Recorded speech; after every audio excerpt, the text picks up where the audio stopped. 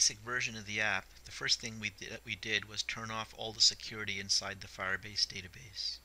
Here we've got the working app. Now let's just see what happens if we turn on the security back in Firebase but don't make any changes to our app. Here we are back at the Firebase database, and if we click on the rules section, we can take these rules that we had previously set to turn off all the security and put them back to the way they were.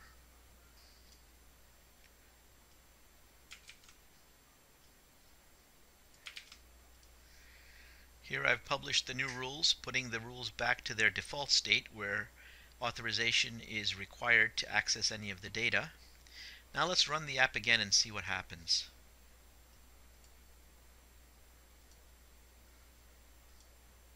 With the app now coming up online, we see that the images are no longer loading. In fact, the entire app appears to have frozen here because we have got access violations with Firebase. If we look at our console, we can see that there was a permission denied error, which is exactly what we were expecting. So clearly we need to make some changes to our code so that it can authenticate itself as a legitimate user so that we can get back to getting access to our Firebase data. To get our code to authenticate, we're going to use the authentication token mechanism. So from our Firebase database, we need to find the token and install it in our code.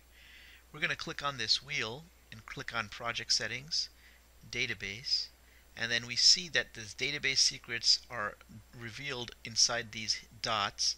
By clicking on the Show command, we can reveal the hidden token. We're going to click on this little tab here, which copies the token to the computer clipboard, and then we're going to come over to our code and we're going to install this as a constant in our app. I've used the private static final constant because I don't want other classes to have access to this token. Once we have this token defined, it's a simple matter of adding one additional line of code to the Firebase code that we had before in our initialize method, where we basically take that token and call the authorization method on Firebase. This additional argument here allows us to have a callback function that contains information about our authorization, whether it was successful or not. We see that the app takes a second to load, but once it does so, we once again have access to all of our data.